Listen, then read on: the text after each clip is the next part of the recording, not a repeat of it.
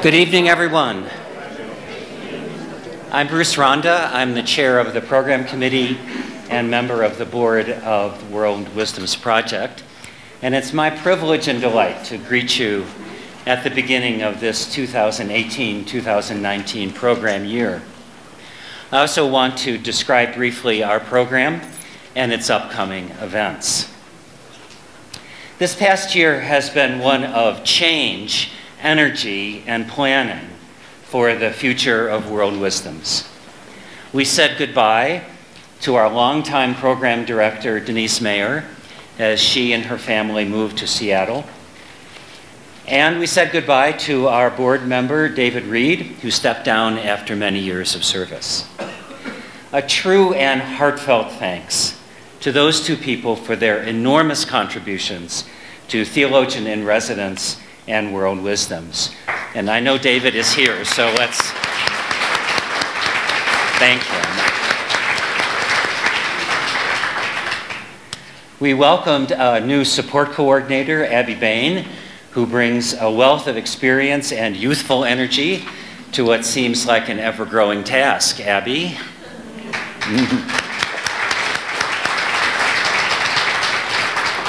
And we were delighted to welcome to the board 3 new members, and if they would please stand as I call their names. Lori Gudem, she's in the back. Hillel Katzer, there. And Paula Watson-LeCamp, who won't stand up because she's not here, couldn't be with us this evening. These 3 members bring special enthusiasm and expertise in the communications area, and all of the board members, new and returning, are wearing these handsome badges, which look like they came from the State Fair, but they didn't. Finally, I want to thank all of you who are attending this evening, and those of you who have contributed financially to the work of World Wisdoms. We are, as you know, an independent 501c3 organization. We are reliant on your contributions to sustain and grow our programs and outreach. To learn even more about World Wisdoms Project, I invite you to visit our updated website at worldwisdomsproject.org and to follow us on Facebook.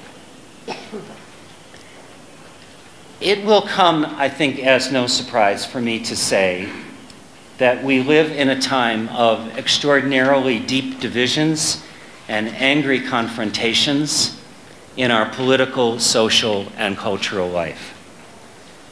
Some of these divisions have been made worse and cynically manipulated for political advantage. But others emerge from real inequities and historical injustices in our nation and our world.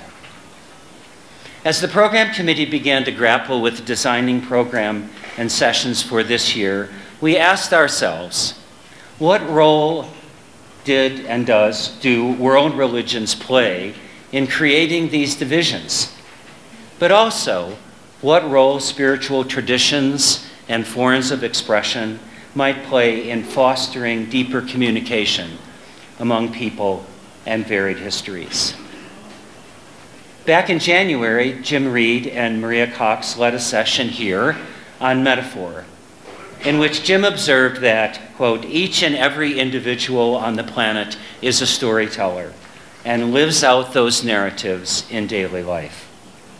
We have taken a cue from Jim and Maria to design a 2-year program series called Shared, Stories of Spiritual Journey.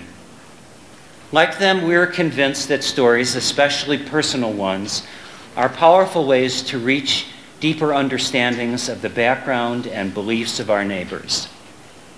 If we listen deeply and compassionately enough, Stories may also lead us to common ground and shared truths in this time of deep social division. This fall, Shared Stories of Spiritual Journey explores the experiences and sacred destinations in the American Indian, Jewish, Christian, Buddhist, and Islamic traditions. In winter and spring 2019, our program will focus on spiritual journey as moral growth towards care of the other people, and of the earth itself, featuring speakers from Jewish, Christian, Buddhist, and humanist backgrounds. And in 2019-20, our continuing theme of Shared Stories of Spiritual Journey explores the spiritual dimension of awe and wonder, and considers the dialogue between sacred and secular values and practices. So I invite you to attend as many of these sessions as you can, to participate in whatever way you see fit in the work of World Wisdoms, and of course to contribute to our efforts. So I would like now to invite Board Vice President Bill Nealon to introduce tonight's speaker and describe our agenda. Bill.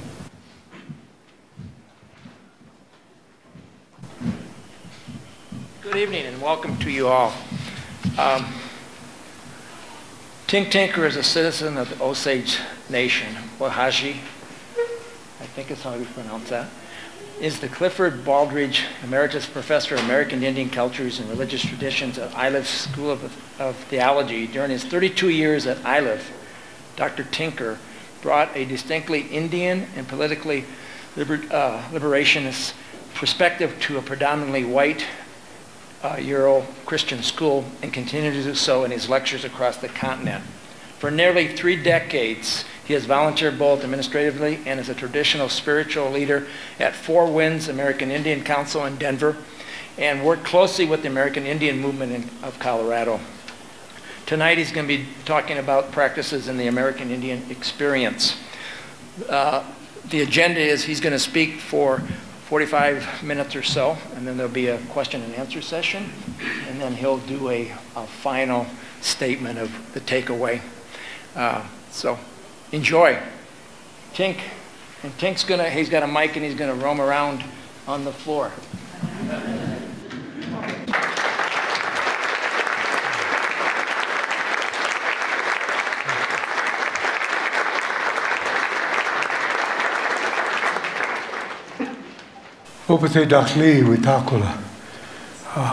It's really good to see you all here, and I'm honored to be here with you all. Konde monchita, okon utati topa wakondiki. Blinde wiach no wichikwe skiikwe. Tudongio.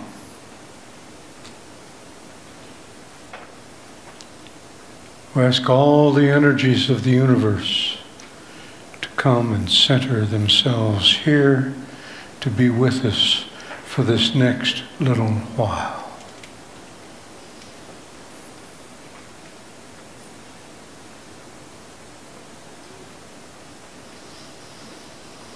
You know, I've been mulling over how to begin to address issues here with all of you. A lot of what I have to say, and remember I taught for 33 years in a Christian seminary, treats Christianity as the natural foil over against which I describe American Indians. And I don't mean to leave out Buddhists and Muslims and Jews and a whole variety of other people that might be in this room representing different traditions. But I remind you that Euro-Christians were our colonizer. And hence, in order to be decolonized and reclaim the Indian self, we have to constantly be taking apart that Euro-Christian language that all of you who live on this continent have inherited. It's not just Euro-Christians, but even American Indians, Muslims, Jewish Americans, and Buddhists. Use that language. Use that discrete set of metaphors to talk about the world as if it were actually there, when in fact they're just metaphors.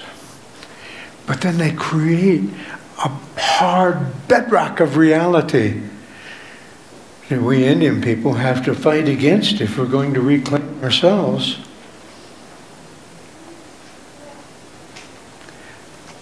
The title of the talk that was circulated among you, and the one I asked for, is Individual Salvation versus Cosmic Balance, an American Indian post-colonial perspective.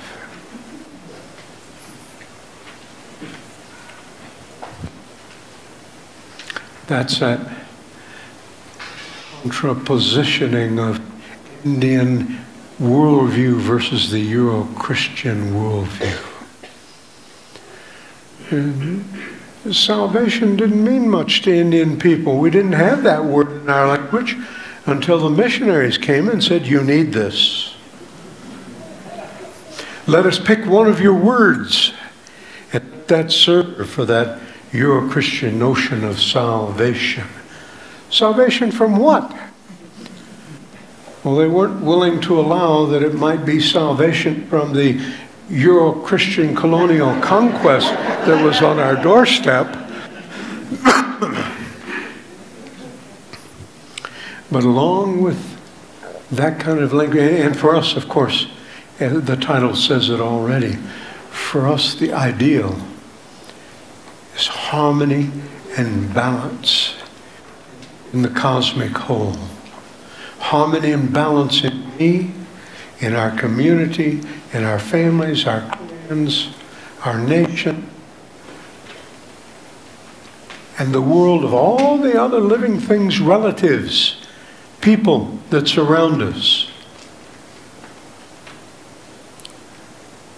Like those trees outside there, the squirrels who are climbing out the branches of those trees, the birds that are landing there for a moment of respite.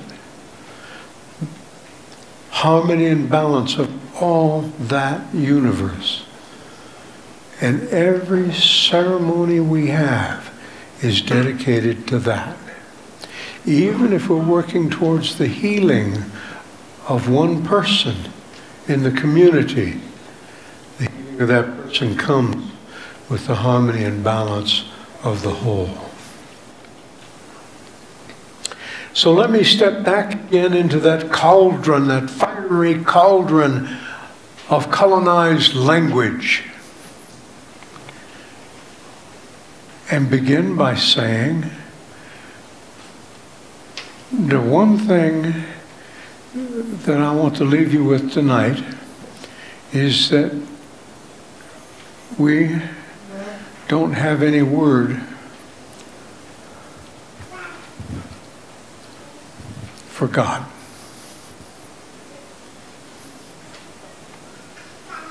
There's no word for God in Wazhazhe or in any of the Indian languages I know anything about, either in the northern continent or in the southern continent. Oh yes, you can read books,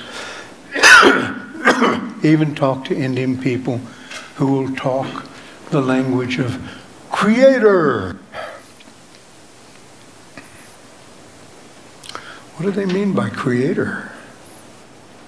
Well, in one large tradition on this continent, the Creator is Sky Woman and Lynx Woman working together, and the two twin sons of Lynx Woman. That's the Creator. Wait a minute. What happened to, him? What happened to the one? Well, Barbara met Seneca grandmother and teacher at University of Toledo in Ohio, assures us the number one is dysfunctional.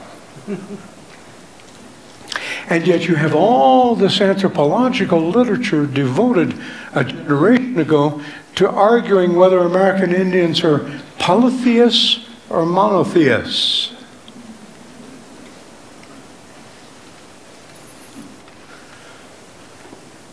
What if we're neither? A colleague of mine at the University of Denver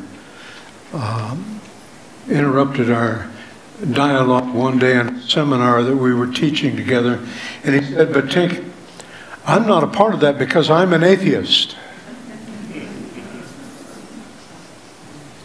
I put my head down momentarily, and finally I looked up at my friend Luis. I said, "Luis, but admit it, you're a Christian atheist." That's the only worldview, the only framework around which he had to describe his atheism. It's the only way he could be not involved with the God, was to be unpacking his own childhood, which after all was in a Pentecostal church.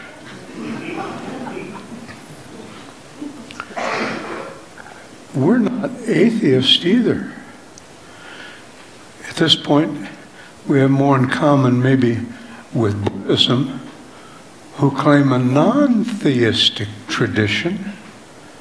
But for us, it's more complex even than that, because we have a whole worldview that depends upon not identifying a creator. Oh, sure, the missionaries found one. They came in droves, learned little bits and pieces of our language, and then said to us in our language, "You word God. This one, your word God." You're fluent Osage, right? So they picked a word. And the word they picked was Wakanda. And I know you think it's the title of an African-American movie. It really belongs to us. And they didn't ask before they borrowed it. And however great a movie it is, it's still our word and our language, and we get to fill it in with meaning, not Hollywood. So Wakanda became our word for God. Wakanda is short for Wakantanka. Wakantanka. And if you go to friends, you know they say Wakantanka. Just a dialectical difference, important dialectical difference. Kind of the difference between somebody from Boston and somebody from Colorado.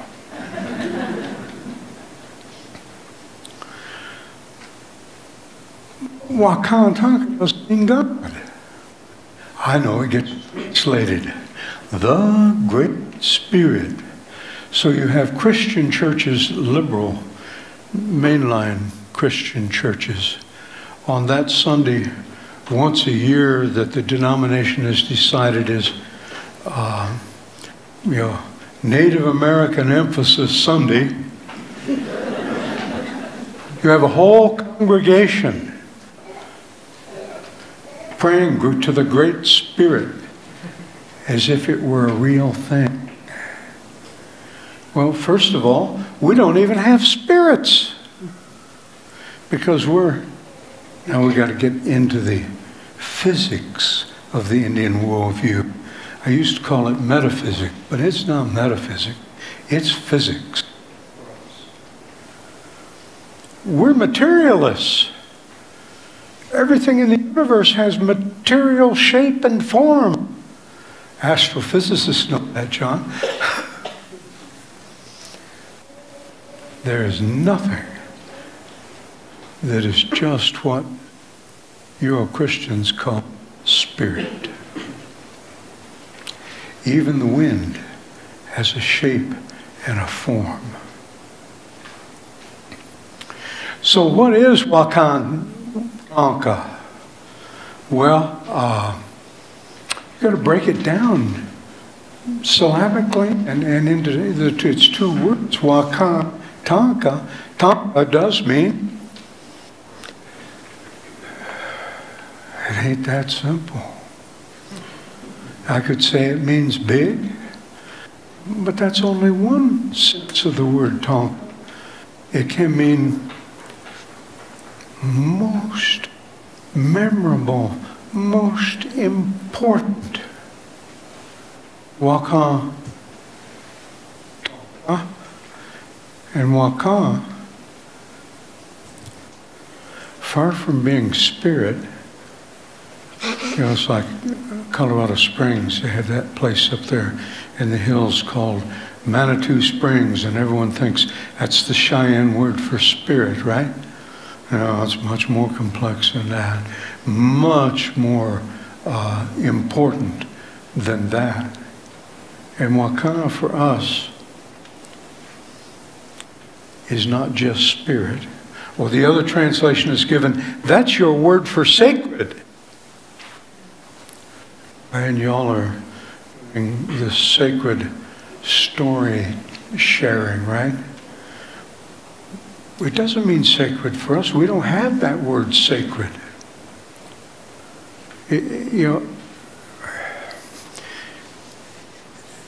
And all over the country, there are Indian groups gathering together to talk about sacred sites. It's a political argument. We want the U.S. government to recognize our sacred sites that have been sacred from time immemorial. But when you dig deeply into that worldview, into that, again, you call it spirituality. It's another word we don't have.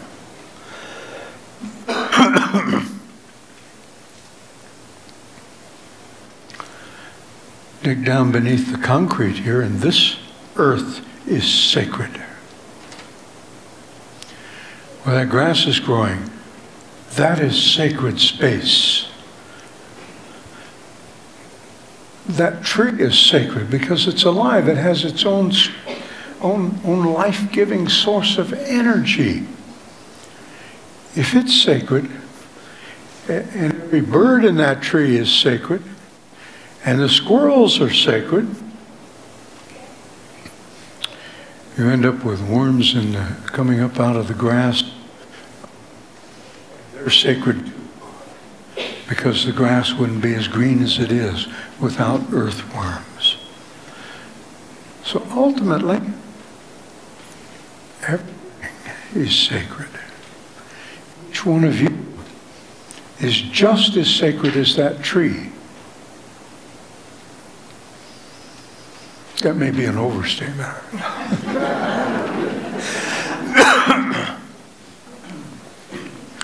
So if everything is sacred, what does the word sacred mean?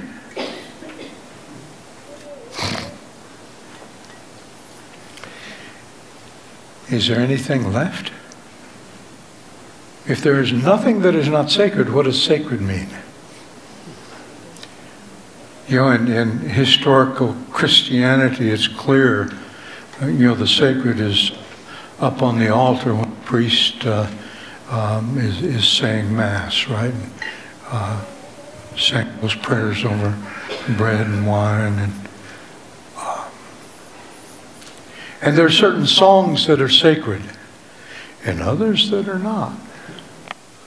And Martin Luther got in trouble because some of his hymns were based on bar tunes. And people were saying, that's not sacred.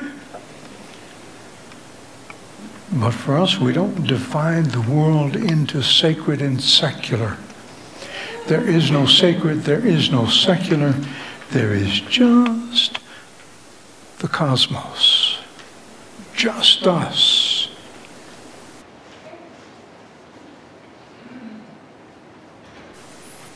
So if Wakan doesn't mean spirit or sacred, what does it mean? Well, we can take it apart. And it's harder and harder to do because we're losing these languages and losing our understanding of them because the Euro-Christians insisted that all our children had to learn English, had to go to boarding school. So we're only now trying to recover language reservation. Waka has two syllables. Wa, it means that which is, and ka, which means able to give life or take life. Able to give life and take life. And that tree's waka because it's able to give life and take life. Yeah, lightning hits it and it falls over and crashes into a car and kills the driver. It's taking life. And at the same time it gives life because it adds oxygen into the air. And not only that, it puts shoots and raises its own young ones, right? Except in a manicure, this one, and you've got to have a lawn care specialist come in and cut out all the shoots.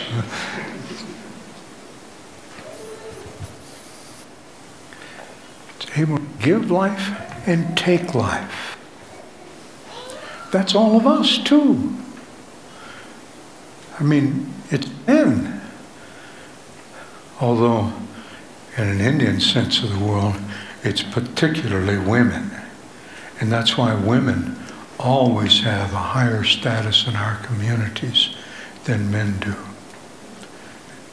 As the life givers. You know, our tribes, our nations were always matrilineal, matrilocal, and even matriarchal. And that gets lost because the missionaries could not deal with it. The first thing they said, Jesuits in 1630s in the Northeast, Maine and Canada, the main problem here is that the women are unruly. They won't pay attention to their men. Of course, the priests are all men, right? And they come out of that patriarchal system where, in fact, men have the locus of power.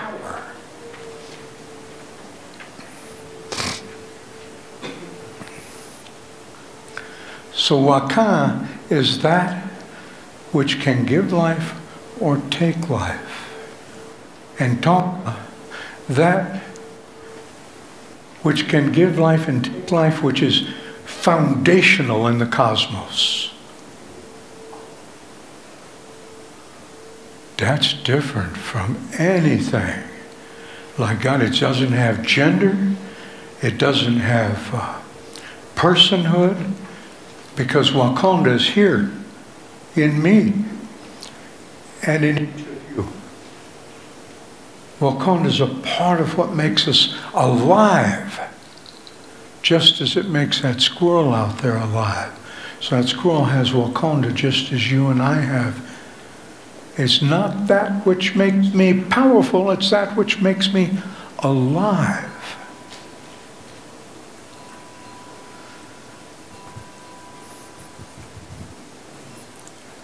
And the missionaries come in and say, that's your word for God. And then we have to rethink Wakonda, because then all of a sudden we've got this person, because the Euro-Christian colonizer wants us to personalize Wakonda, right? Make it humanoid, created in the image of human beings. So then my next job is, I better give it a gender. What gender am I going to give? Everything's got a gender. Nothing in the world exists without gender. What gender is Wakonda going to be? Well, the answer is, and all the elders back on my reservation who stand up and pray in Osage, And then when they're done praying in Osage, they translate into English, "My dear Heavenly Father," colonized to the nth degree, because Wakanda was never a father or a mother. It's that which gives each one of us life. So how are we going to be in balance with one another? How are we going to reclaim this perspective of harmony? Well,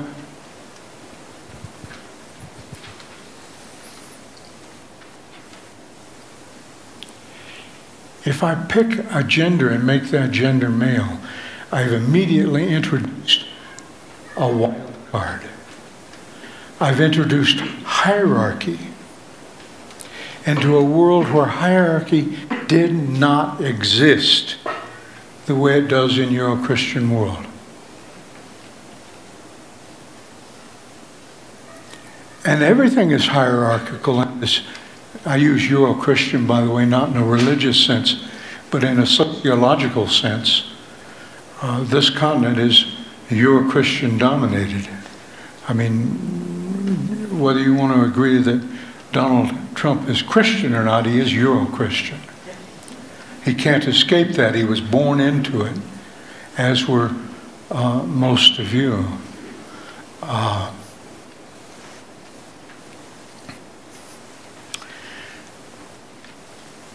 You know, everything is hierarchical, from God to priests or pastors, ministers, and lay people, to the political structure of president, Congress,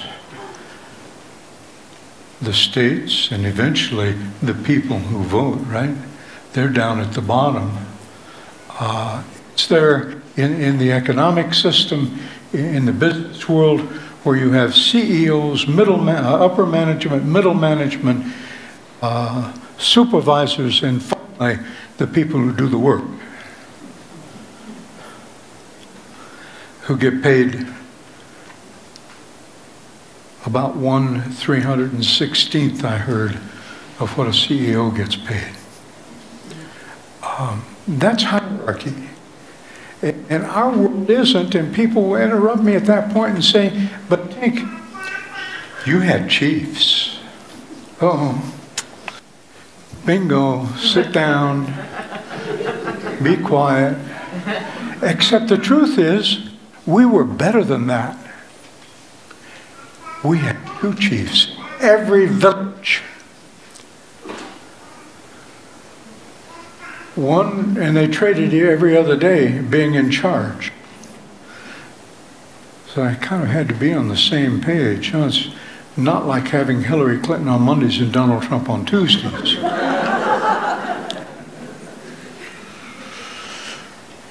Yeah, they couldn't go out on a buffalo hunt, and this is one of their main tasks, is to give direction to the hunting party and say, "Okay, we're going to go west today."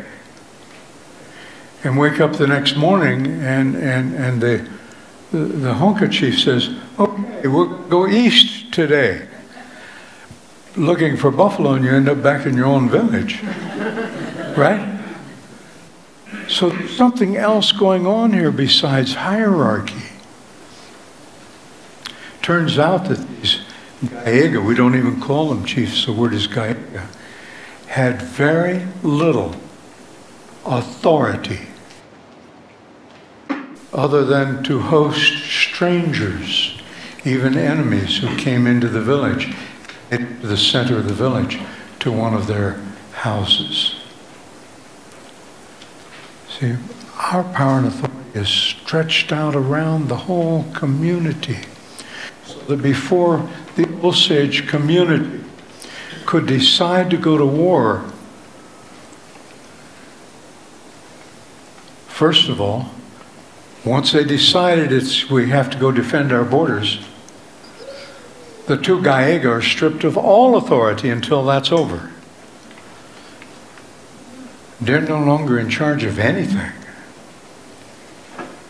And then it's the council of little old ones, about 70 elders who sit down and make the decisions and begin the ceremony.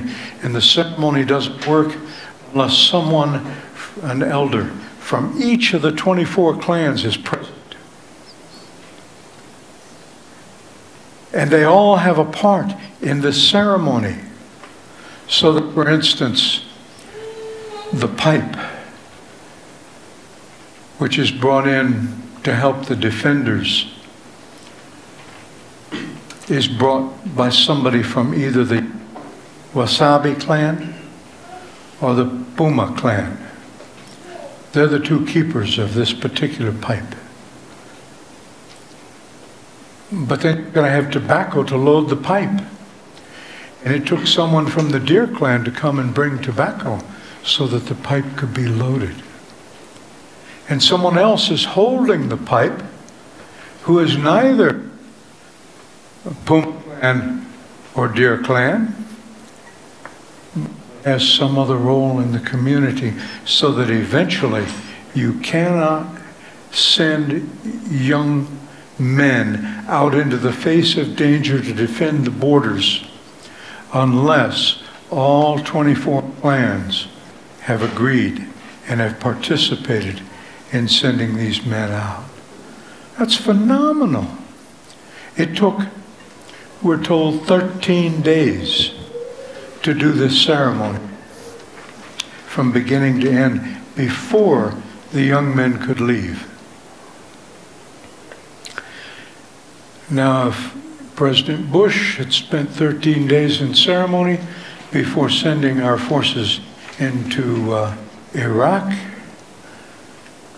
or Afghanistan, I might have had some respect for that engagement. But it wasn't made around that kind of ceremony, nor were we all involved in making that decision. It was made for us in the hierarchy by those up at the top. Not even at the congressional level, but at the executive level, right? Right? Not even your senators got a chance to have a word on that until it was a fait accompli. Then the choice is, are you a patriot or not? Will you support this war or not? Because if you won't, you might not get reelected. So that the systemic whole is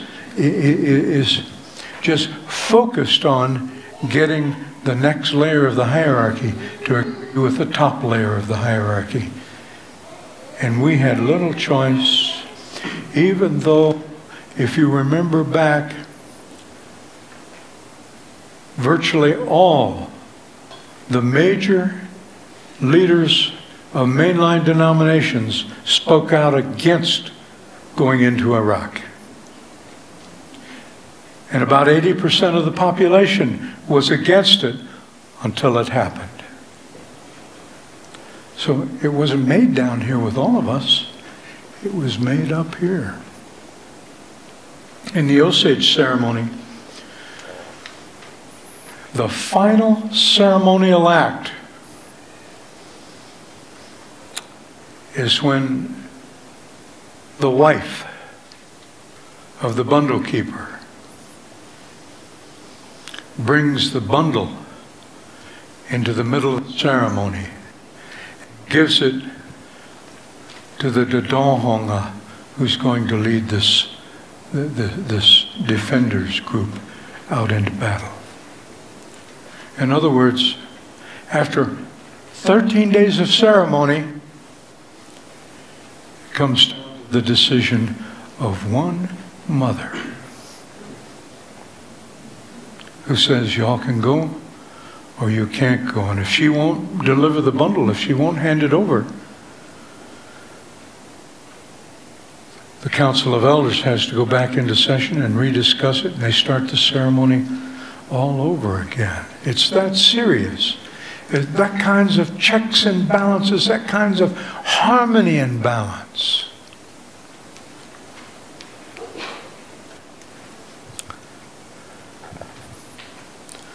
So when we do all kinds of things that get so romanticized among New Age people. Like the Vision Quest. Have you done a Vision Quest? Yeah, we have other names for it, and it's not, the word vision isn't in it, and in fact we don't go engage in that kind of alone time in order to have a vision. Might have a vision, but I knew an old man up in South Dakota, Lakota man, who had been going on Vision Quest for 20 years. And each time, his prayer was that he would not have a vision. He just wanted that kind of alone time to experience the harmony of the cosmic whole in which he was embedded. Because you're never alone. You're on the ground, on Mother Earth.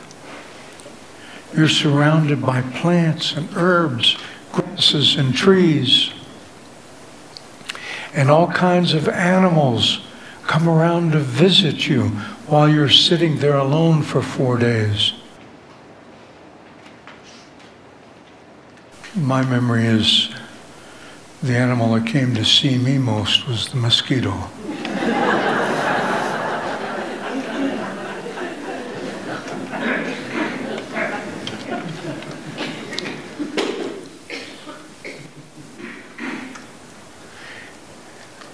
Others say, scholars, this is significant because it demonstrates the radical individuality of Plains Indian people.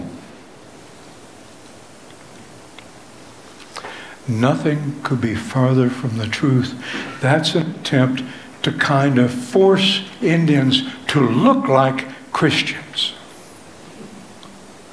I may be alone on the hill for 4 days and 4 nights with no food and no water. That's serious commitment. Not to enhance my spiritual power, but in order to talk to the Wanagi who come about the well-being of the whole community, the well-being of the one person that caused me to make this decision to do this. It's the harmony and balance of the whole. It's not about my spiritual self-enhancement, about my salvation at all. Yet when New Agers come out to the reservation, they say, can you put me on the hill? I want to have a vision quest. They're looking for that personal spiritual power that comes from accomplishing that kind of a heroic feat. And let me tell you, 4 days and 4 nights with no food and no water, it's pretty heroic. I mean, you don't do that and come down the hill able to talk, because dehydration has just sapped the energy of your vocal cords. So you sing your heart out the first 2.5 days, and by the end of the 3rd day, there's nothing left.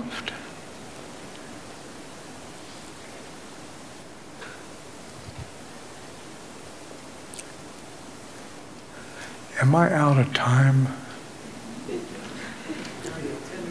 Oh, good, because I'm not done yet. Who am I talking to? And you'll hear people say, yeah, we go on the hill not to have a vision quest, but to pray.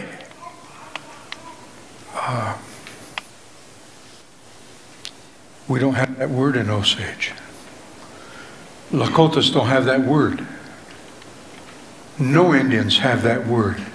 Because pray immediately presumes you're talking to a good AA language, a higher power. But no, in our world, there is no higher power. They're just relatives who have different power, like you have relatives with different energies and different gifts and different talents, right? Neighbors with different talents who can help you when you have certain needs, and you can help them when they have needs.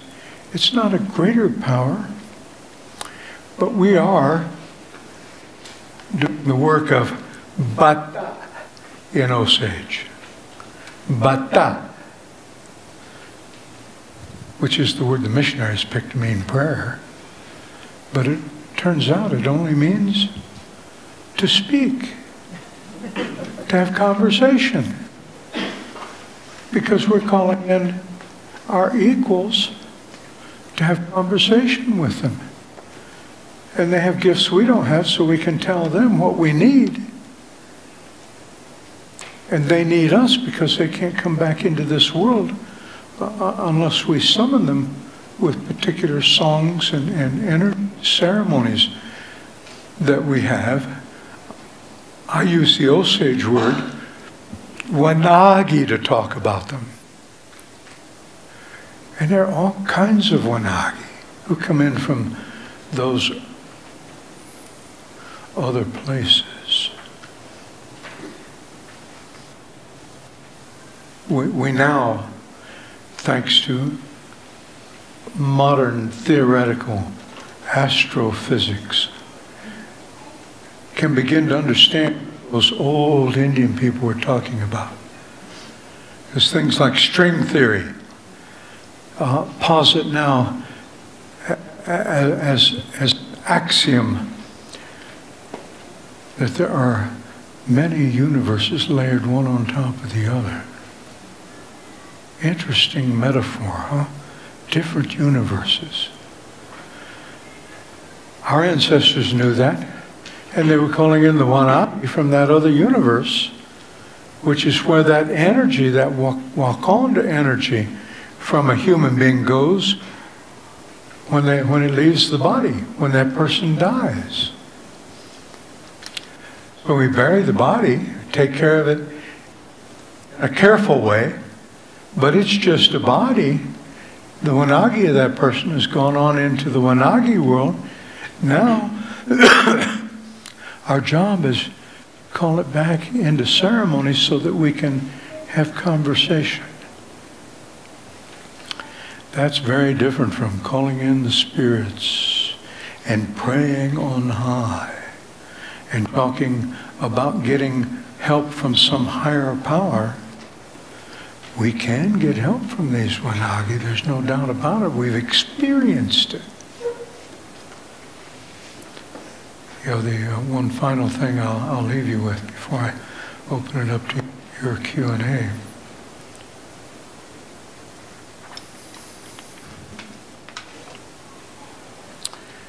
People ask me, because I'm the expert, right?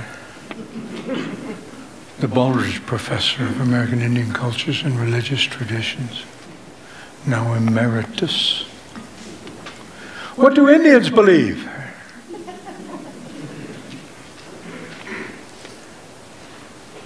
I tell them, Indians don't believe anything unless they've been converted to Euro-Christian cultural values. We don't believe anything. We deal in knowledge. We know. Now, not everyone knows the same things, but again, remember, we're not talking hierarchy, we're talking harmony and balance and different gifts and different knowledges through the community. I have a little girl, 9.5 years old, 4th grade. We don't ask her to believe anything about these ways. We only ask her to participate with us in doing them, in engaging them. So from a very early age, when she was yet 4 years old, she was my cedar girl. She would take cedar out of the bag and put it on the charcoal for me so that I could smudge people at 4 winds, smoke them off, purify them with the smoke from that cedar smoke.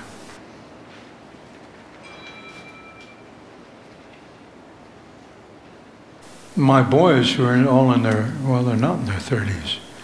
One of them's in his 40s. Growing up, Nobody ever told them, you know, want to know, what does cedar smoke mean? What does sage mean? And I'll make something up and tell them and say, well, there, I've told you more than I've ever been told myself. Nobody ever told me this. We just learned to do it and experience it and know what it is from doing it over countless years and even decades. And she's beginning to learn that. The one thing she is learning is that when she goes to school, all the other kids want to talk about God. And she finds it hard then to toe the line and say, we don't do that. We don't have that. What she doesn't do is say, I don't believe in God. Because you can't believe in something, you can't not believe in something when belief isn't a part of your structure. When in fact, we function on what we know and experience. When we go into ceremony, Iongli, sitting with the stones, everyone in the circle has equal access to these wanagi. No one has an edge over anyone else. Least of all, the person pouring water in that position of responsibility near the door. Nope, everyone has their own immediate access and experiences it. They can see the wanagi when the wanagi come in the dark. They can hear the wanagi when we sing them in.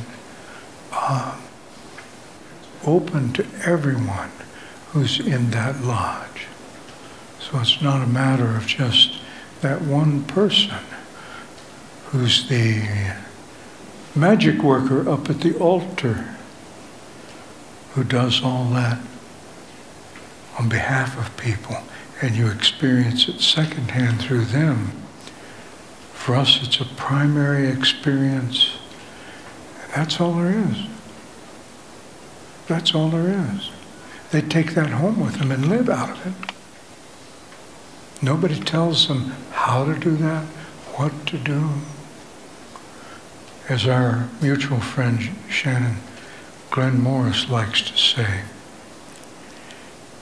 in the Indian world, there are no bosses. There are no bosses. I might give a young man, a young woman, my recommendation. But I learned when I was young, when an elder gave me a recommendation, I was not obligated to take it. I was obligated to listen to it and think about it. That's all. So that's a little glimpse into our world of what I call collateral egalitarian harmony and balance, as opposed to a hierarchy where there's knowledge up high and it trickles down. Children, we want children get it, so we create Sunday schools, right? Yeah.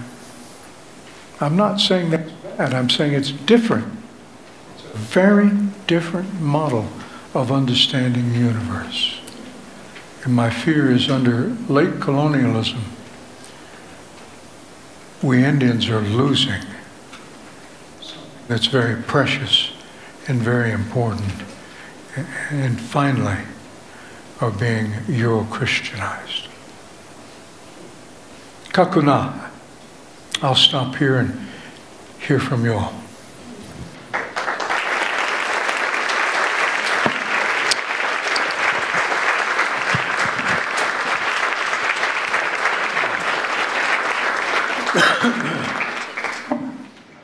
Who would like to go first? Who has a question? Back there.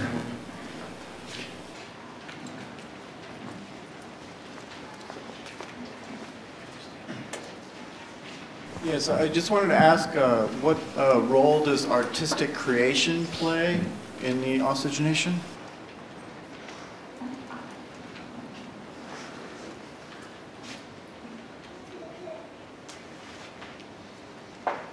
First of all, Indian people, like most human beings, have creative abilities and interests. But the art that we produce very much reflects this worldview of harmony and balance, of collateral egalitarian. Quite often, the what you might call artwork is actually part and parcel of a ceremony. Not always, but you could tell as you pulled into rode into say a Crow or Lakota village. You could tell whose lodge was whose by the decorations on the buffalo hides of the lodge itself. So it's very personal, very individual. At that point, everything is personal because there are no rules per se. There are no bosses to tell me what I can do and what I can't do.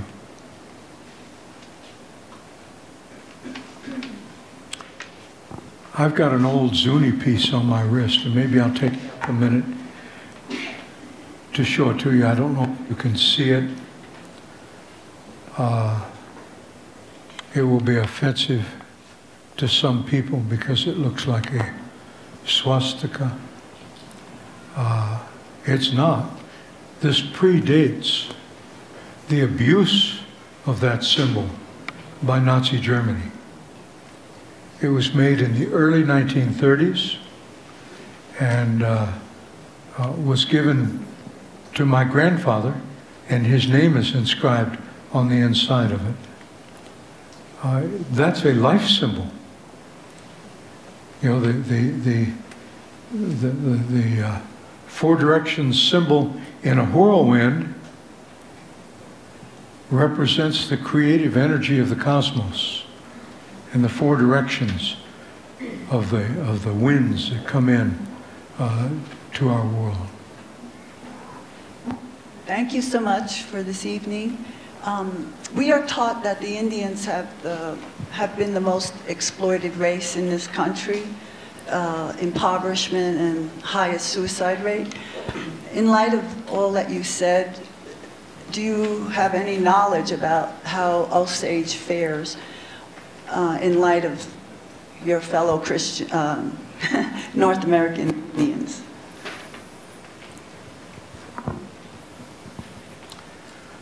Well, indeed, that's not just an assertion that Indians have been the most exploited. To this day, American Indians are and we're not a race, right? But race is a terrible word to use when you're talking about Indians. I mean, is Apache the same race as a Mohawk? Is a Lakota the same race as a Hopi? If you're going to use race, you've got to look at each different community as a separate race.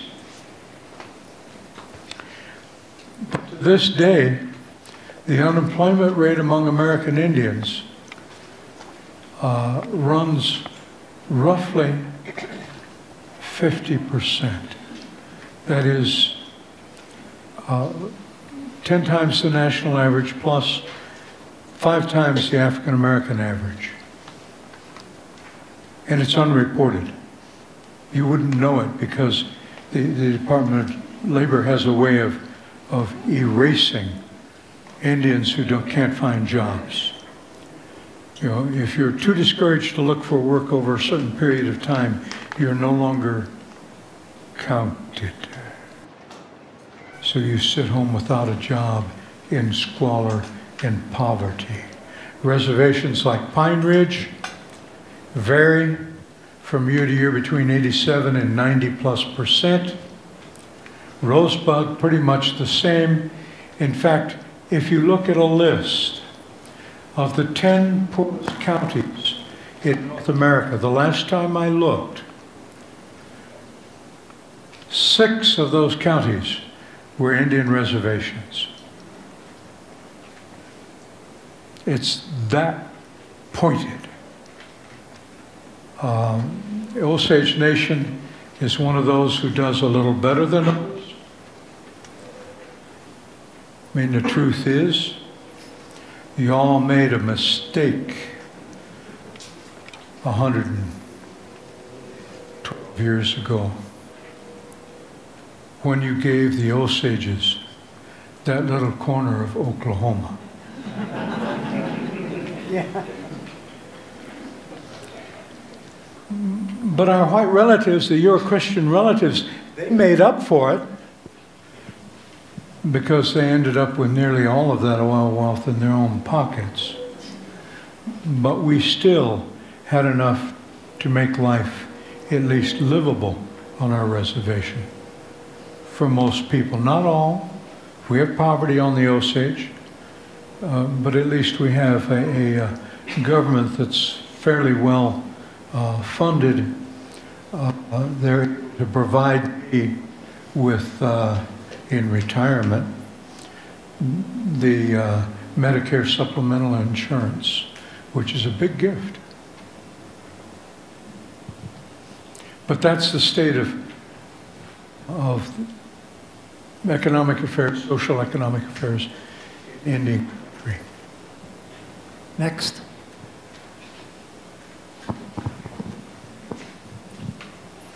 Do you have a word for leadership?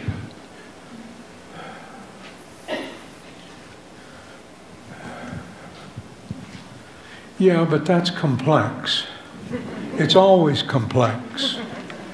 It's never one for one. Languages are not simply codes for each other.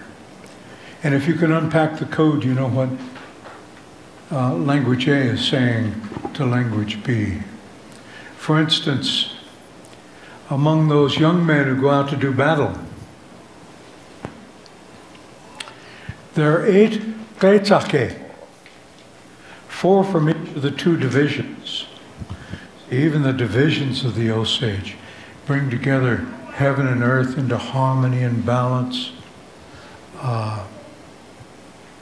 So there are 8 Kletzake who are the battle leaders. Not 1, 8. Among those Kletzake, 2 of them are Kletzake Tonga, kind of the head leaders. But again, like Gaega, there's not 1 of them, there's 2.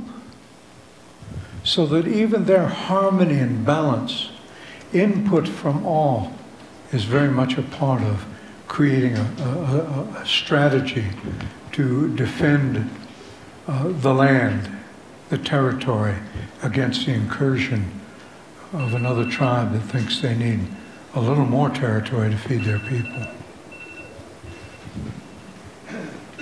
Nick, any other questions? The word Watanhanka, could you give some examples of using that in sentences within the realm of the Indian worldview?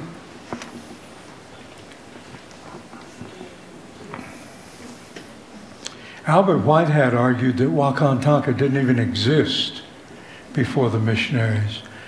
I happen, and he's a great Lakota linguist, I happen to think he's wrong because it's there in songs.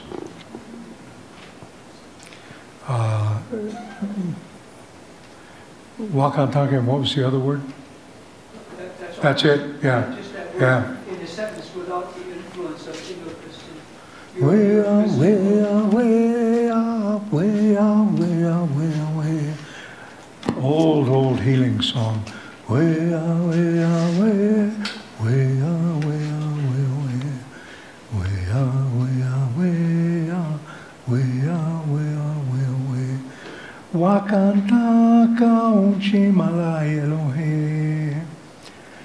Makaki jelo wani wachi Elohe. calling on the Wakantanka to come and render assistance. Now, in this case, it's not just the Wakonda that is you or me, but it's the Wakonda outside of us, out here, that we're calling in. And we're saying, Wakantanka, Wakonda, come to us from the universe, from the four directions, and be with us here. Is that the synonym of Wanagi then? No. But we are talking about the Wanagi. But to say synonym is just too simple. Yeah, we are actually calling them at that point Wakantanka. Rather than defining them with a synonym. The other thing is, Wakantanka is not a singular in this case, it's a plural. I, as a young man, was going into ceremony with a Bule, Yeshka, an old man who had spoken in Dunkashila. It's a word that people think it means grandfather, but it doesn't. It means, it's much more complex than that, but let it mean grandfather for the moment. I said to him, Norbert, when you call in Wakantanka, which one are you calling in? Because I knew he had like 409, 402 different Wanagi that came to his altar. And he gave me a funny look, and he said, why, Tink, all of them. All of them. See, our language doesn't distinguish with an inflection on the noun between plural and singular. So you have to pick it up from context. And I was young and naive and still thinking Euro-Christian English. And he didn't know that I was thinking Euro-Christian English. And hence he treated it as a serious Lakota question. And I learned a great deal in that instant.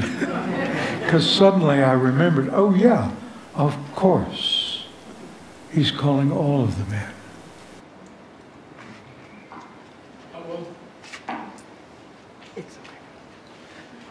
We live in a world surrounded by birds and trees and butterflies. Could you give us some sense in the Indian experience how things came to be?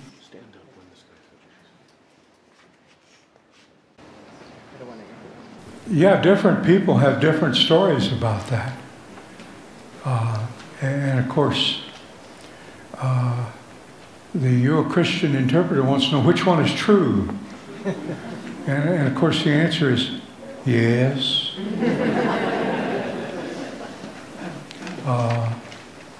The easiest one to unpack, and I can do it fairly quickly, is the Iroquois tradition, because we share some roots with Iroquois peoples too. Sky Woman comes down with an apron full of seeds that she grabbed up on her world before she fell through the opening and fell down to the face of the earth, which then covered with water. And it was only with the work of sea animals, and a turtle especially, that they were able to deposit the earth that she brought with her on the back of that turtle and create this continent that we call Turtle. North America, at least, is Turtle Island. And then she was pregnant. She gives birth to a daughter, and her daughter and she then take all the seeds and plant them all over this turtle island. So seeds come from that. The flying things come from sky world. They come down too. The animals,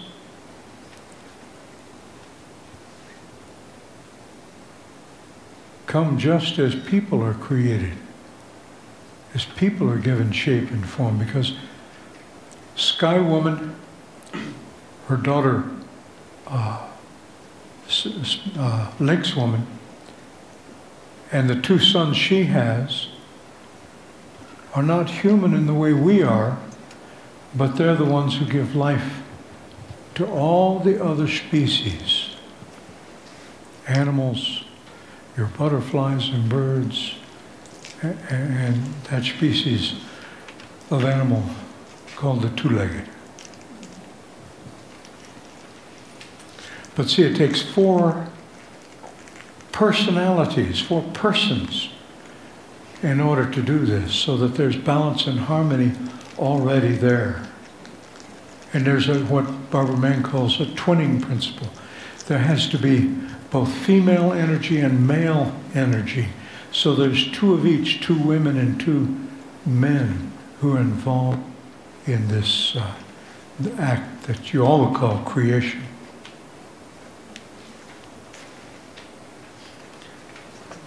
So I had a question about education, being a retired educator. And I know that the Indians were very abused with Euro-Christian education.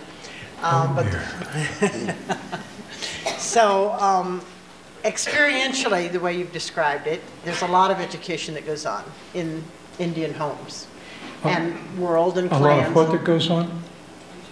Experiential. Education by experience, or within coming to the ceremonies and those kinds of things.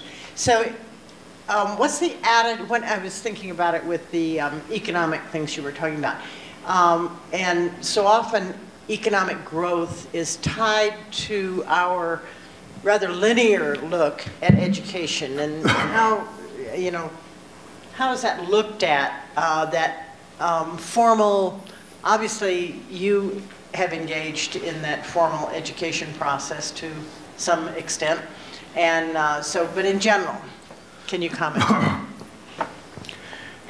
Yeah, I taught in a graduate school. Yeah.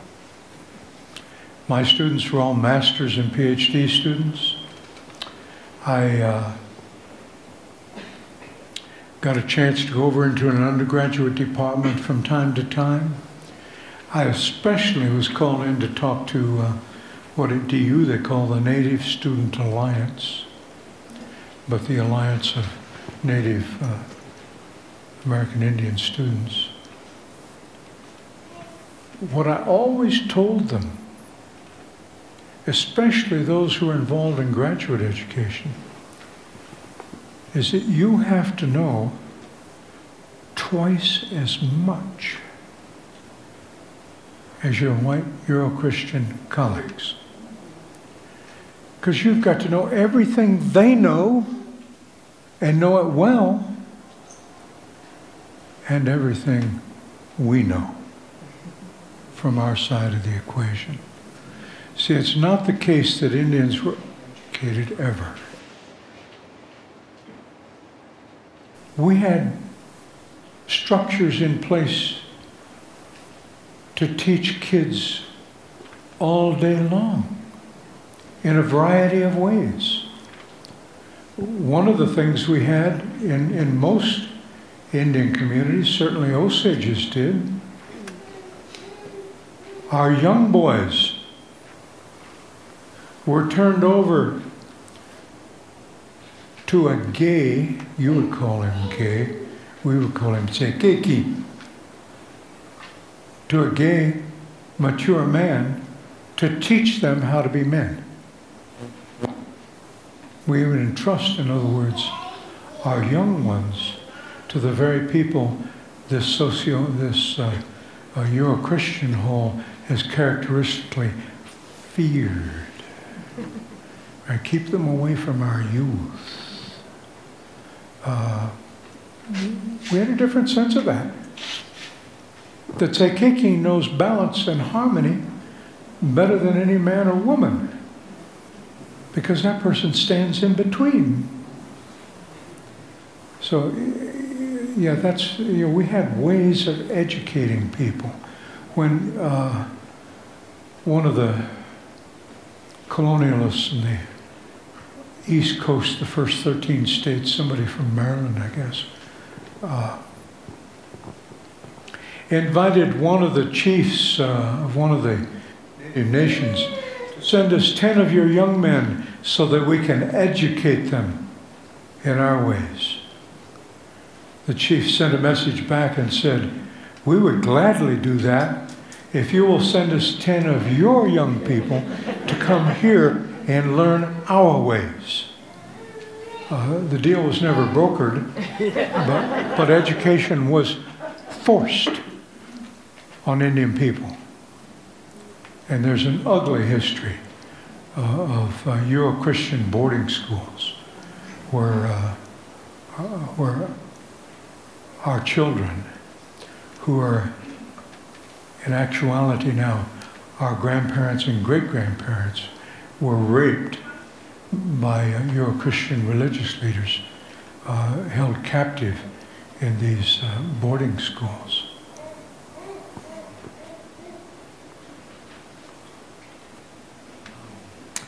I was fortunate enough with friends to read a book, Kent Nurburn. Kent Nurburn is the last name, Nurburn. An educator who worked for many years among a variety of Native American Indian schools. And in the book Voices in the Stones, he made the comment that I found so true of myself.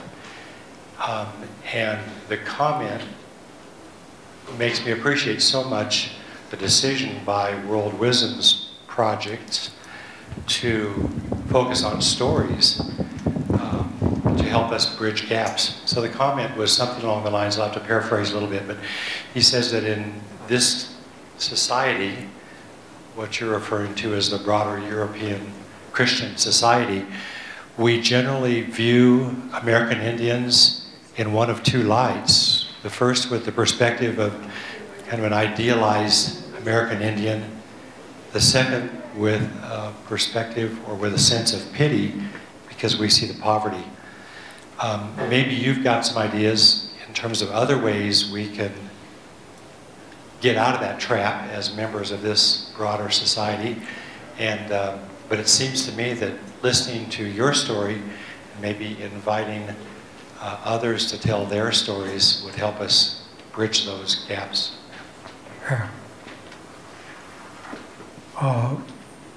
My response would be to my Euro-Christian relatives, take the time, make the effort to come out to our countries and learn about us. I mean, that's hard to do. To take a week or 2 weeks of vacation time and find a way to come out to our reservation and find a way to meet people and get to know the reservation at a deep level.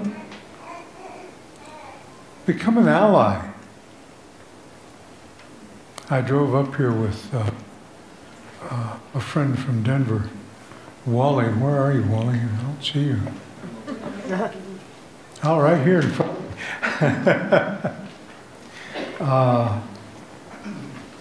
Who works with Four Winds American Indians Council in Denver as an ally, as part of the support community, as they spent the last 2+ years raising concerns about the Dakota Access Pipeline up on the Standing Rock Sioux Reservation. Important work. In the final analysis, they built the damn pipeline anyway, didn't they? They aren't going to listen to no Indians, and especially not a bunch of do-good white allies. Even when we were all lawyered up, it didn't help, because the socioeconomic machinery of North America needed what? The money, the power that came by power. I mean authority, not fossil fuel power, that came from drilling that pipeline underneath the lake. So get involved. Come down and talk to Shannon at Four Winds. Find out where you can plug in to what's going on in the community. John Lathrop has done that as long as I've known you, John. Been involved with Indian people. But it takes a real commitment to do that. It closed off other career development opportunities for you when you did that. It took that kind of sacrifice. I don't know of any other way to do it than that, except come listen to some crazy lecture by a guy who says he knows what he's talking about. You're a great storyteller. Could you tell us a little bit more about your personal path for education? And I'm assuming you lived on the Osage reservation. You might just tell us a little bit more about your personal story. Yeah, it's interesting enough. I came to Denver after finishing a PhD. I'm usually introduce myself by saying I'm Indian on my father's side and Lutheran on my mother's side. Lutherans know that's a joke, because they know being Lutheran in America is an ethnic identity.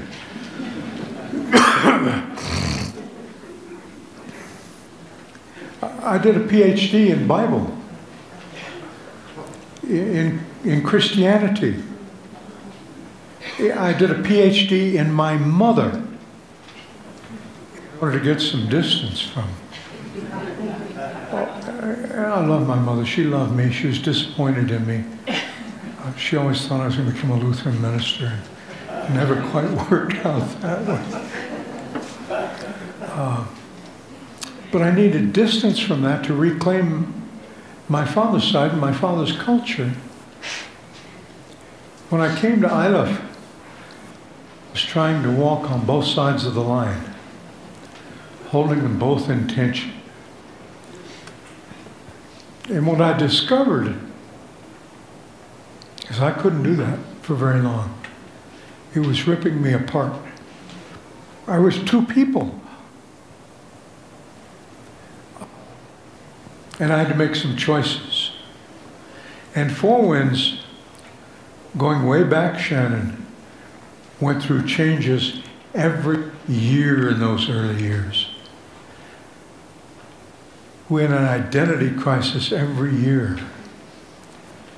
And finally came out affirming the Indian side of the equation and not the Euro-Christian side. That doesn't mean we leave our Indian relatives behind who have attached themselves to one of your churches.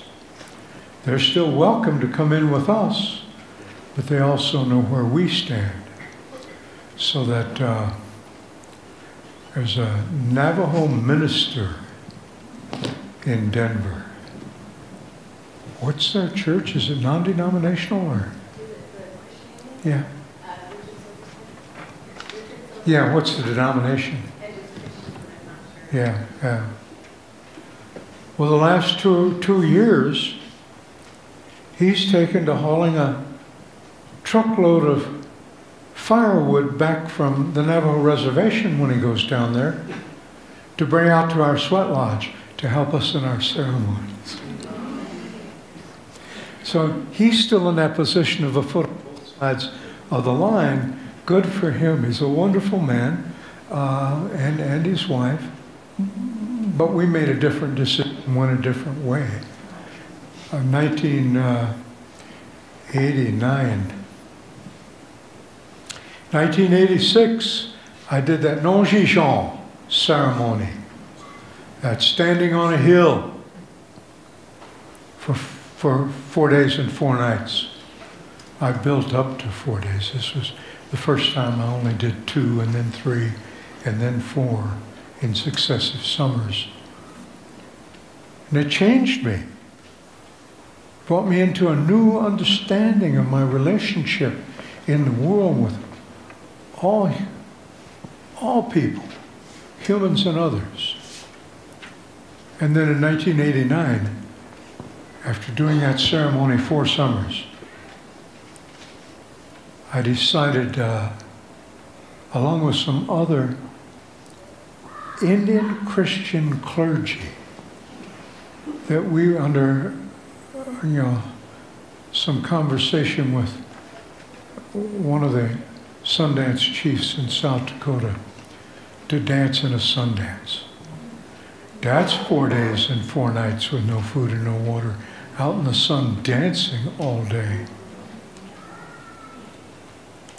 It was hard to turn back after that. It was hard to put that away and reclaim my mother's identity. And that's what disappointed my mother, I think. Although she's my mother, she's proud of me.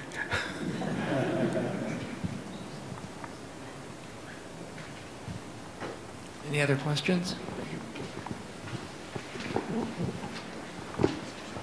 Would you mind saying a word or two about the ceremonial uses of the feathers you're holding?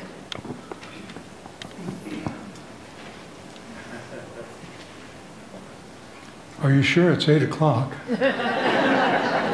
I knew it would be complex.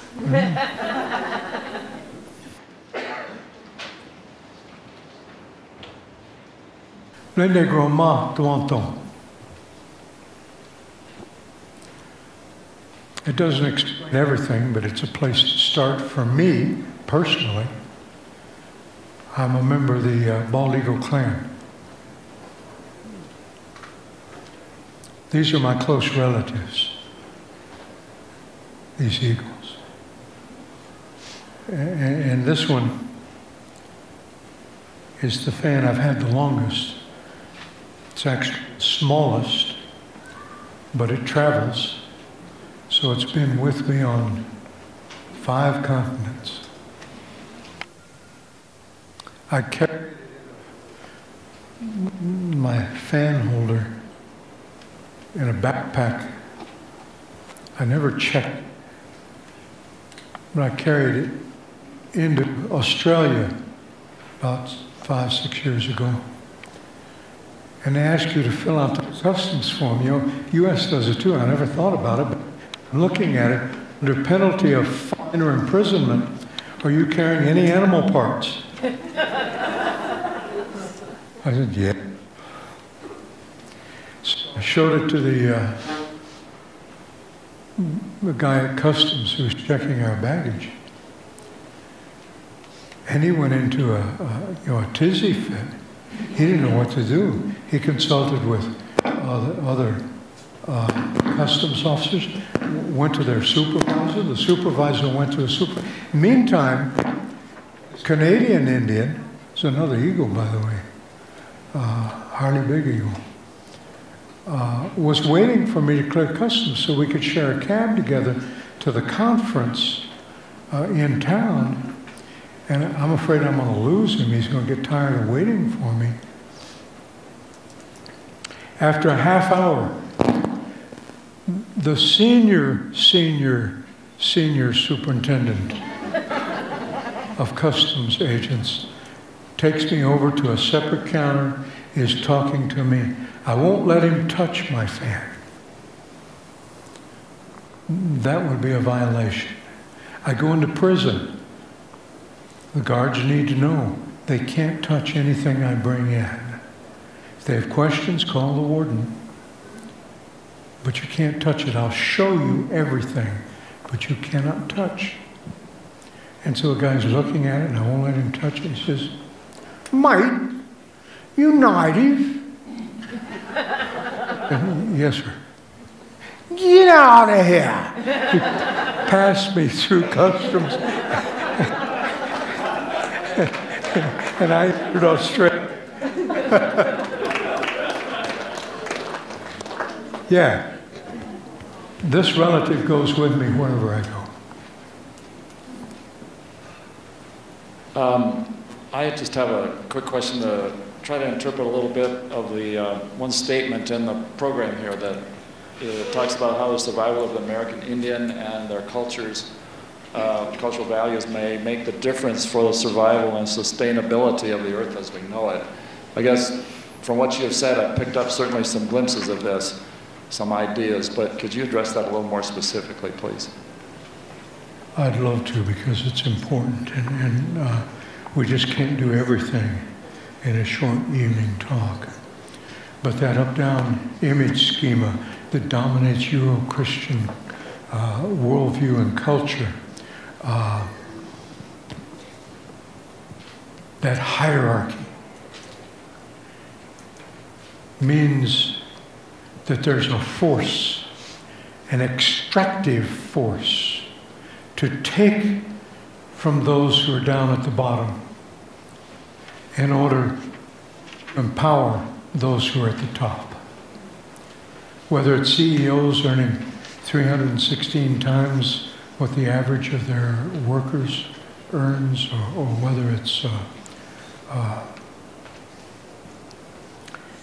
making your fortune by extracting other relatives from the earth, clear-cutting lumber, digging deep into the earth to bring up coal, pumping oil, going down, what do they do in South Africa? 2 miles into the earth deep in order to find the best diamonds. That hierarchy makes that extraction just run amok. And that's what happened to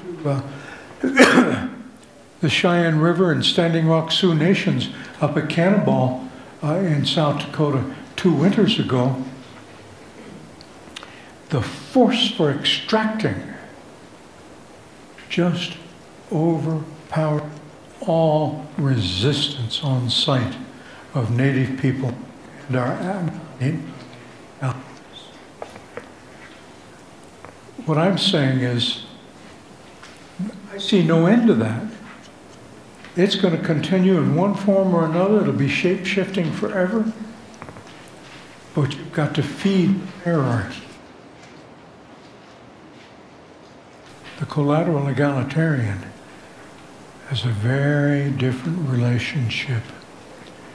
We can extract a turquoise from the earth, but only when we do the appropriate ceremony, ask permission, and explain why it is we need that particular turquoise at this particular moment. And I mentioned Sundance. When we go out the 4th day of preparation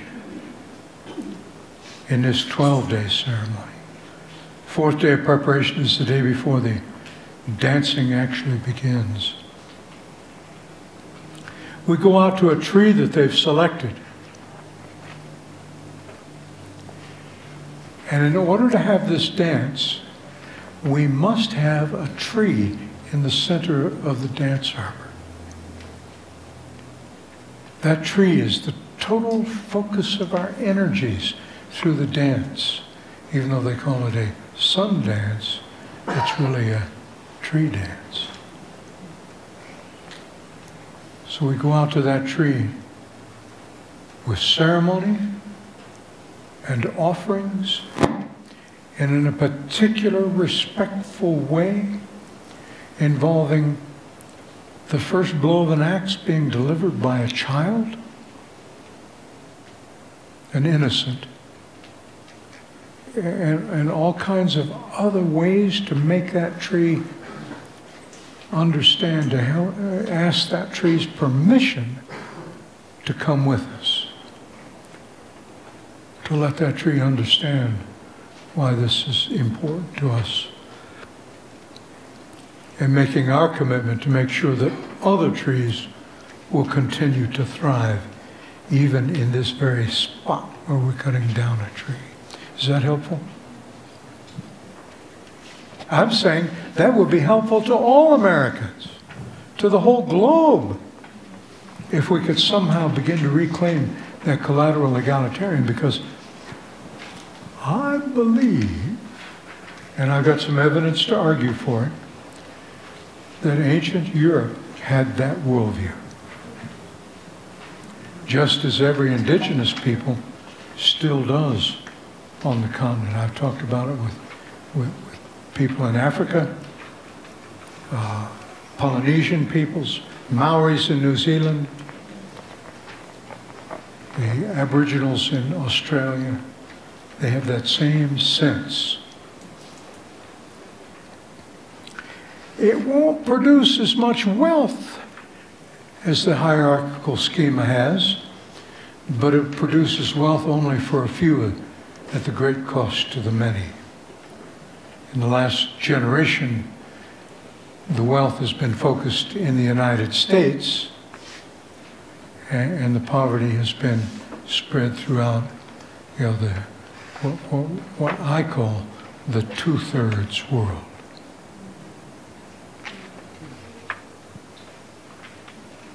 Professor Tinker, I wonder if there's anyone from any other tribe who might be here tonight who would like to share their particular perspective on that question. There may be some other tribal members here who have had experience or who want to speak to that point. Thank you. Okay, so now we're going to have, this is the takeaway. Shannon, can you stand up? So you want to introduce yourself? Right on schedule.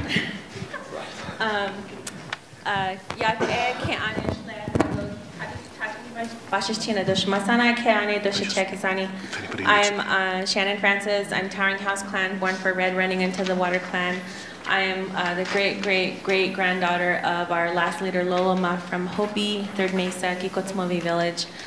I am the 12th, 13th generation seed keeper for my people.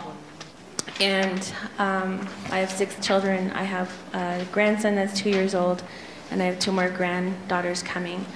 We say when the granddaughters are conceived that I will become a great grandmother because the female babies already carried the eggs. So that makes me a great grandma. My level of a grandma, when I first became a grandma, the responsibility changed for me.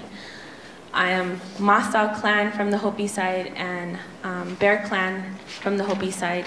Towering House clan, which is one of the original 4 clans in Dene.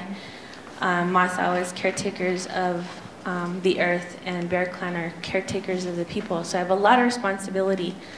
My Hopi name is Tawanyanim, and I have a lot of, I was named after the daughter of the one of the last leaders who was a chiefess. If that's a word that you can, I don't know if it's a created word or what, but I have the responsibility. I'm the chair at Four Winds. I came after Tink.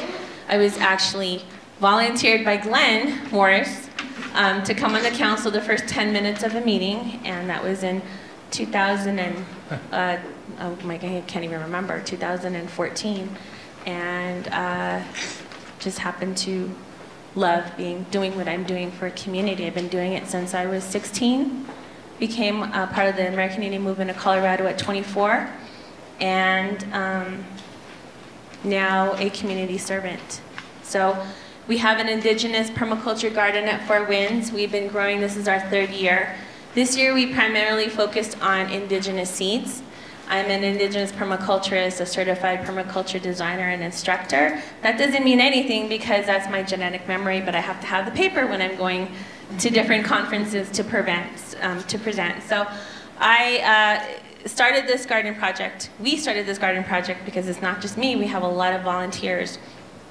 We started wanting to address the health disparities in our community, food deserts in our community, and bringing indigenous foods for native tribes and nations that were coming through Four Winds, that were looking for different types of squash, but also things that were helping to fight cancer, prevent diabetes, to lower high blood pressure, to lower high cholesterol. So we started looking at different seeds that were going to be doing that. So different types of squashes, indigenous corn, because the old heirloom strains are lower in sugar. Like the hybrids, the hybrid corn that you see today, and the kind that they sell in that's non-organic, they contain high sugar. And so when you eat the corn after it's a certain maturity, at a certain age, it produces more sugar. So the old strains don't have that. And so we're growing some old strains in our garden. We are trying to do this delicately so that we don't cross-pollinate with GMO in the neighborhood, in Baker neighborhood. So we started growing some of the easier things, but this year we actually grew an abundance of Hopi amaranth. So I don't know if you guys know what Hopi amaranth is. Amaranth is a grain, but the leaves from the plant are greens, and they taste just like spinach. But we also used it for a dye a long time ago. It sort of fell to the wayside because of the labor-intensive massaging the seeds. In order to get a pound of seeds, it takes about 20 hours to massage the seeds. So it's pretty intense, but we are so proud of this garden because we are giving food to our talking circle people, our talking circle folks. We are giving food to homeless folks and families that come through. And we're able to establish a larger seed inventory for next year. So we are very proud that we're only growing indigenous foods and showing our neighborhood what we can do, not just for ourselves, but for our pollinators, for our birds, for our, all the raccoons and the squirrels that come, that we have an abundance to feed our animal friends. So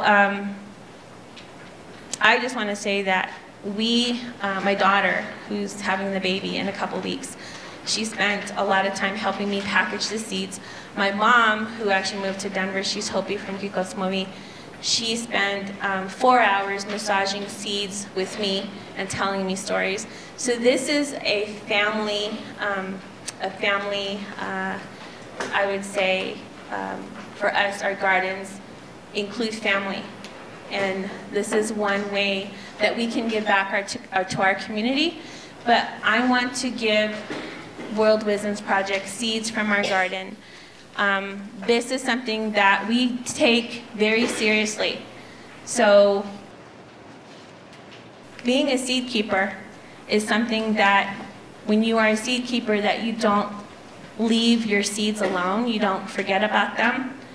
All of these seeds were talked to by our youth. And what that means is the seeds are babies, they're our relatives. And all of the youth breathed on them to give them good energy and to motivate them and to inspire them to grow. But in the scientific way, when you breathe on the seed, the biome from your breath, the seeds are introduced to that biome and they can absorb your DNA, and that's how they know you. So when you plant them and you come back, and when they're a plant, it's a familiarity so that they know who you are. So all of our seeds, we talk to our seeds, we sing to our seeds throughout their entire plant life. And we keep that going. So that's why our garden is thriving in the middle of Denver, because we have our youth coming to visit the plants, and they're our relatives. When you change the language from elements to relatives, it has meaning. So we take our seeds seriously, but we want to give you seeds from our indigenous garden, but we also want to say that if you take these seeds, that you have to make sure that you don't forget about them, don't put them on the shelf and then, oh, I'm gonna, plant them in the spring. You have to constantly talk to them and make sure that they know that you're there. And when you plant them in the ground, you have to talk to them and to sing to them. And when you harvest your seeds, that you make sure that you give at least half of your seeds away and keep sharing. Because that's what we're doing, is we're keeping a part of the harvest for our community, but we're sharing what we have, because sharing overabundance, there's enough waste in this entire community to share everything that you have, but our seeds are something that are very important, and it's taking 3 years for our seeds to acclimate to the soil. So we just want to say, we are there if you need help. We have seeds, but we want to make sure that you understand that seed keeping and taking care of these seeds is very serious. So don't take the seeds if you can't be responsible for them, but do take them. And there's about 50 to 100 seeds. They're really, really tiny. But if you can grow 4 plants, you're going to have probably about 10,000 to 20,000 seeds if you can grow full mature plants. And share your seeds, share your plants, and keep growing for Mother Earth, and help her flourish and help her motivate and encourage her to help slow down climate change, because we can't fight climate change. We can't change her, but she's starting to restore the balance now. So we have a choice to help her, or we have a choice that she's going to get rid of us. So I just want to say that's coming from my Hopi people, and I am very honored to be here tonight, and thank you, and hope to see you all again. So yeah. Thank you. Thank you, Shannon. So did you want to put So she's going to take them out to the tables on your way out. Now remember what she said. Don't take them if you're not going to do what she said. So, but thanks so much, Shannon. I think that it would really be appropriate for us to sit in silence for a minute and just contemplate what we've heard and see how it enters into our lives and our practices. Let's do that just for 1 minute.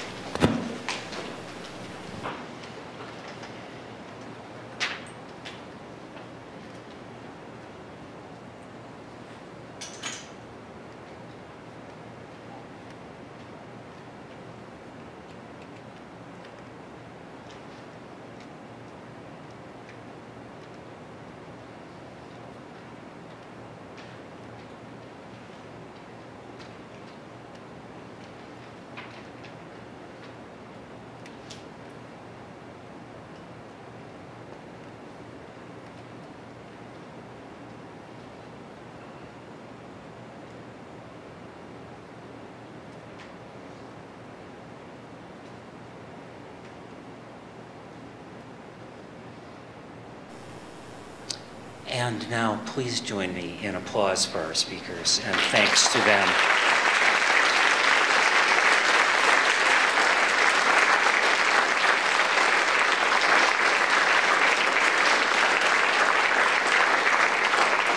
And thanks to First United Methodist for hosting and co-sponsoring this event. We have circulated evaluations of this evening's program, and hope you can take a few minutes to complete one. And as at past events, we'll do a drawing from the signed evaluations, either that you leave with us or that you return to us by email within 24 hours. And we'll draw one from that group and award that person a $25 restaurant gift certificate. So we hope to see you at our next event, Stories of Spiritual Journey, Pilgrimages in the Jewish and Christian Traditions, October 11, 6:30 p.m. at Trinity Lutheran Church. Thank you, good night, safe travel.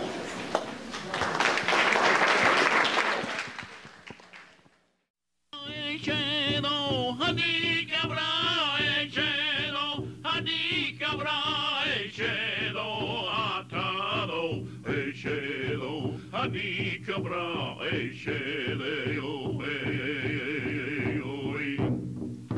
Maju